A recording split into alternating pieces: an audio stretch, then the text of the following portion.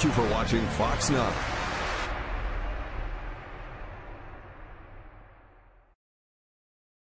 Now on Fox 9, the primary election just 2 months away, and two candidates hoping to represent Yuma in town today will lay out their top priorities. Airbags can be life-saving in the event of an accident, but as many as 10,000 Yuma vehicles may not have ones that would properly deploy if you were in a crash. How to make sure yours are in working order, plus denying workers wages, the allegations being made toward a local McDonald's tonight on Fox 9. You're watching Nightside on Fox 9, your only news at 9 p.m. Welcome to Fox 9 on this Wednesday. Thanks for joining us. I'm Adam Klepp. A lot of election news to get to tonight, starting with GOP Senate candidate Blake Masters, who paid a visit to Yuma ahead of the Arizona primary. Our own Jacqueline Aguilar spoke with him earlier today. GOP Senate candidate Blake Masters paid a visit to Yuma ahead of the Arizona primary election. Masters toured the Yuma Community Food Bank and hosted a meet and greet at the Civic Center. Masters is a Tucson, Arizona native and says he has seen the border crisis issue firsthand. You've got tens of thousands of illegal crossings every month. And it wasn't perfect a few years ago, but man, it was pretty darn good relative to what it is now, right? So Joe Biden's open borders are failing. You guys are paying the price for it here. We're paying for the price for it in Pima County. During his visit, he took a tour of the Yuma Community Food Bank to hear how they've been dealing with food insecurity amid rising inflation. So many seniors who are on fixed incomes, right? Social Security. Well, that doesn't get properly indexed for inflation. And because of Biden's economic policies, this inflation is just going crazy. People are finding it harder and harder to eat. Just a week after the tragic shooting in Uvalde, Texas, Masters says he is in favor of more training for school resource officers, which he believes would help prevent another shooting. I'm a Second Amendment supporter. I believe in people's right to own guns, to defend themselves, to defend schools, at least as well as we defend banks and jewelry stores and sporting events. But I truly pray for the families in that community. The latest polls from 538 show Blake Masters at 32% with U.S. Senator Mark Kelly at 49%. As we wait to see what voters will decide on August 2nd, Masters is expecting a major endorsement from former President Donald Trump. Reporting in studio, Jacqueline Aguilar, News 11. Jackie, thanks. Now to the governor's race. Karen Taylor Robeson also in Yuma today as the race for governor heats up. Samantha Bird now joins us in studio with her exclusive interview.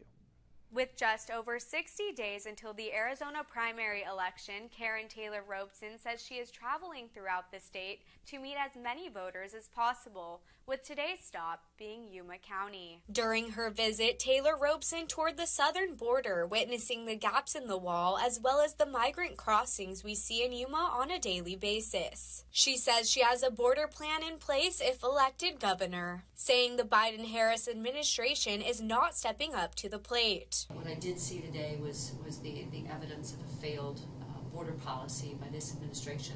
The Biden-Harris administration has failed us. Taylor Robeson says she also spoke to local business leaders at the Yuma Chamber of Commerce about issues they're facing, as well as education, which she says is her passion. My passion as governor will be education.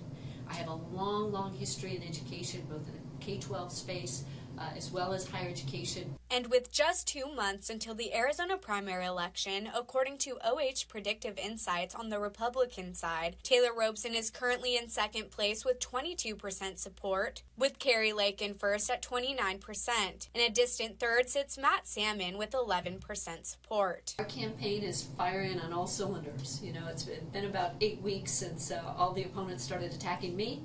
And I was quickly reminded by people, if you're not carrying the football, they're not trying to tackle you. The Arizona primary election will take place on August 2nd. Keep tuning in as election season heats up. Reporting in studio, Samantha Bird, Fox 9. We're heading west down to Imperial County, where the primary is right around the corner, and the registrar of voters letting residents know what they can expect next week. While Jahari continues our team election coverage. Less than a week to go until Election Day, with about 87,000 registered voters across the county. Everything has been smooth sailing for the most part, but the Imperial County Registrar says some residents in Brawley received the wrong ballot. the county is pushing residents to go out and vote. All of the ballots have been mailed to each registered voter. They went out and were in mailboxes around the first part of May. So every registered voter by now should have had their ballot received in their home. Lindsay Dale says residents can vote by mail or drop it off at one of the 57 drop-off locations throughout the city. While things have been running smoothly, one Brawley candidate for the Imperial Irrigation District says some ballots were mailed incorrectly. This is the second time that it happens. It happened in 2020, and it's a very specific area, and it's an area that specifically hurts my campaign. That is the area that I grew up in, and it's just overall, it's concerning to think that this might be happening in other areas. But the county says the issue has been fixed. We were able to catch all of those voters. We have notified them, and new ballots have been sent out to them. We feel very confident that those voters have been given all of the right tools and information. As for Castro, he can only rely on preparation to get him past the first round. We'll be reaching out to supporters. We'll continue to phone back and knock on doors. It's going to be a very close race, and so we believe that we will be one of the top two to come out of this election. The county says if you want to vote by mail, you can turn your ballots in at any polling place. The polls open next Tuesday at 7 in the morning and close at 8 at night. Reporting in Imperial County, I'm Wiley Jahari. All right, and staying in California, we're following a developing situation on Highway 86 near Cary Road, where one person unfortunately is dead after a head-on collision with a tractor. California Highway Patrol says although the investigation is still very much ongoing, this car caught fire and the driver did not survive. We're told the operator of the tractor is okay, and it's unclear how the crash happened or if there was more than one person in the car. CHP is reminding those to be behind the wheel to slow down and don't drive distracted. We'll continue to have updates on KYMA.com.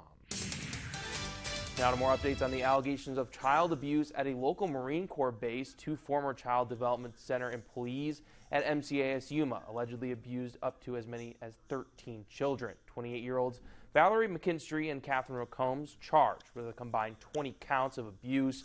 McKinstry appeared in court this morning and is set to return later this summer.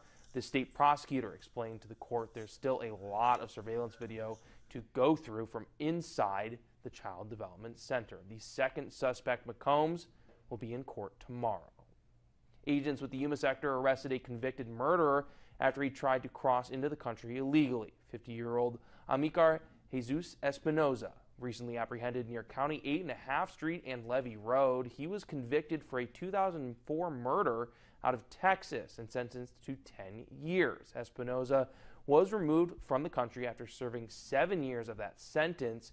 U.S. Border Patrol says he will be prosecuted for re-entering the country and will face more time behind bars. Nearly $129,000 in back wages recovered after a federal investigation found several McDonald's locations in Yuma denied workers wages. The U.S. Department of Labor says the owner of those locations, Jose Leon, was not paying 332 of his employees for overtime or hours worked. In addition to the back wages, Leon was required to pay a little more than $20,000 in penalties for violating labor laws. Did not pay proper overtime or hours for 332 workers in Yuma, Arizona, were current and former employees, so some are not working there anymore. The division also found Leon violated federal minimum wage requirements when he failed to pay some employees for all the hours they worked. He was fined more than $20,000 in penalties. Well, right now you could be driving a car with a bad airbag, and if it's not fixed soon, it could put you in danger on the roadway. The organization Check to Protect says there's been a recall of Takata brand airbags. Over 190,000 vehicles throughout Arizona have bad airbags, including up to 10,000 in Yuma. June 1st marks the start of Airbag Recall Repair Month. It's a statewide initiative to make sure drivers are aware of this issue and get it taken care of. If you don't replace airbags that are defective, instead of saving lives, it could be the other way around. You know, something defective, in case of an accident, it could go the other way around. So if you want to find out if your car has a bad airbag, you can head to the website checktoprotect.org. You can type in your car's VIN number and get all the info you need. Now it's first weather. Rob, welcome back. Great to have you back in our shows. I'm sure the viewers are happy after having to watch me do the weather the last couple of days, but it's getting hotter out there, right? It certainly is. You know, you did weather on some good days, considering the fact we were in the 90s on Memorial Day, even the day after, and now today we've elevated that to another level. Let's take a look at your RV World Yuma Skycam, giving you a glimpse of the bright lights of the city of Yuma, and here's what we're looking forward to in the very near future. For your headlines, a near normal night tonight. The heat's going to continue to rise, but will there be a significant bend on their way, or at least a twist in the weather, as I'd like to say, in regards to a temperature adjustment? One can only hope, but you'll have to kind of check out the extended forecast for that one. We'll tell you more about it coming up. All right, Rob, see you in just a little bit. Next on Fox 9, though, the historic drought in the desert Southwest still a factor, and now residents in Southern California are being hit with water restrictions, while the government says climate change is to blame. Next on Fox 9. Welcome back to Fox 9. Rob Fram taking an extended Memorial Day weekend. So I'm here to give you your full weather forecast, taking a look at the lights of the city of Yuma and our RV World of Yuma Skycam, and getting on to our satellite radar, a whole lot of nothing here in the desert Southwest per usual. And we're going to take a look at those temperatures right now. Mid 80s for the most part, a little bit of elevated 80s as we move on into Yuma County. Just feels like a day ago where these were our daytime highs, but summer fast approaching, folks, and these might be the last of the triple digits. More on that in just a little bit. As for the rest of our evening, going into the mid 60s in Imperial County, some mid to low 70s in some areas, and in Yuma County we're going to see some of those 60s again. So a nice mild evening for the most part in the desert Southwest. And moving on into tomorrow, here come the triple digits across the board in Imperial County. Hundreds and fives, 102s. In Yuma County, Quartzsite up to the north just holding on at 99, but for the most part we're all in the triple digits, and it's going to be like that for the foreseeable future. For our air quality index presented by the Imperial County Air Pollution Control District, we're mostly good, a couple of moderates in the area. But as we move on into our polar cooling extended forecast, this is what I was talking about.